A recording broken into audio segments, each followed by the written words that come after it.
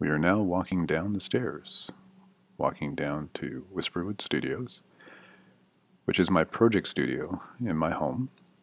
It's here that I do a lot of mixing work for different projects that I'm involved in, and from time to time I'll do whole projects in this room. But more often than not, I spend my time here mixing and editing.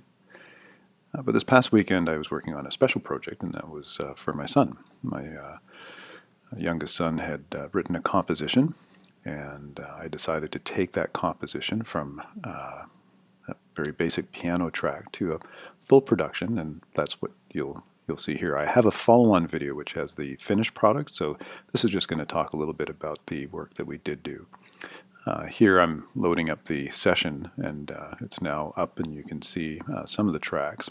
Wound up using about 40 tracks for the project, so quite a lot of musical tracks, although some of it was just done for ease of playing. So I have 13 guitar tracks, not that I had really 13 different guitar parts, but I layered some of them left and right. I had a lot of volume swells and drones and almost synthesizer-like guitar sounds that I included in this theme, as well as full drums, bass, and I covered all those. Matthew, not the drums. Drums I actually took from another player, but the bass and guitars I put in, and Matthew did the keyboards.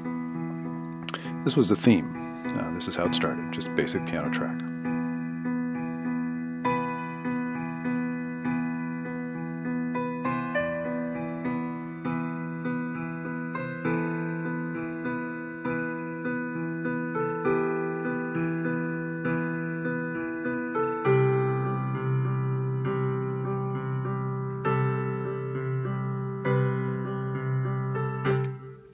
So that's how the piano was originally captured. And really what we did was I took an existing keyboard, I put it through a virtual instrument, which in this case was a grand piano virtual instrument.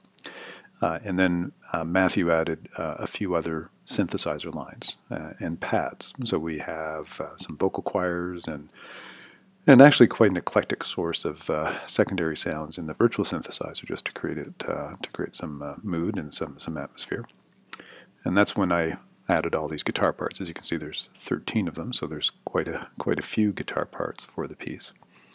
I used a software plugin though for probably 4 or 5 of the tracks, which meant that I was using a copy of a Tweed Deluxe modeled in software. And it was interesting to sort of get a sense as to how different that sounded from the real thing. So here's a quick clip of the guitar with the software model.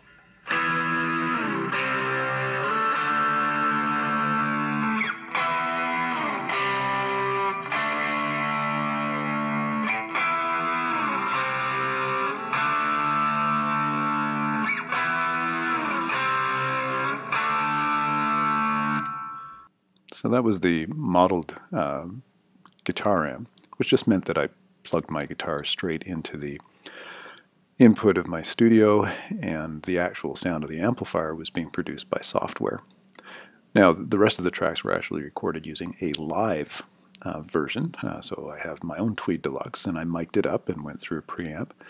And interestingly enough, it sounded very, very close. So here's an example from that same section with the real thing.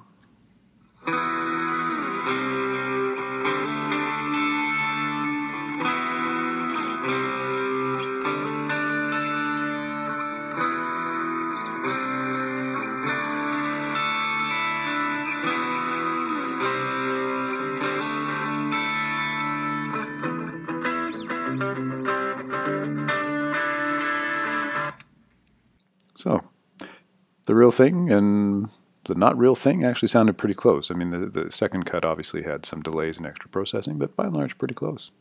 Anyway, what follows is a video with the full song, and hope you enjoy it. Thanks for watching.